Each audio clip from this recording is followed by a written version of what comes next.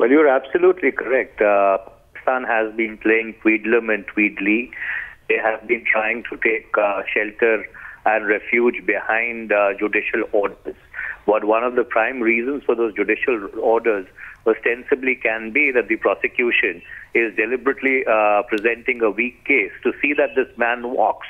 And therefore, it is important that India bring all elements of international pressure to bear on Pakistan to prevail upon Pakistan to hand over Lakhvi to India to stand trial for the 26/11 outrage, because in any case it's a travesty of justice that for one crime there are two parallel trials which are taking place.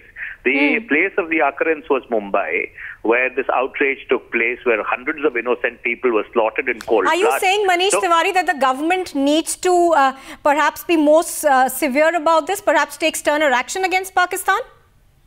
Well, the government obviously needs to take sterner action against Pakistan, because if the principal accused or the principal mastermind of the 26/11 outrage is allowed to walk in this manner, it only goes to show. But Manish Tiwari, the BJP can turn around and say that you were in government when this actually happened, and what did you do to make sure that he was prosecuted in Pakistan? Did you did not put enough pressure? How do you respond to that?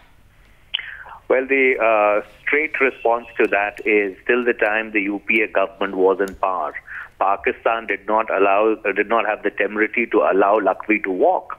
In fact, all the attempts or all the instances of Lakhvi's bail, detention, bail, and various other episodes have taken place ever since this government has come to office. And I don't want to go down that route of really saying that this government has no policy towards Pakistan, which is correct.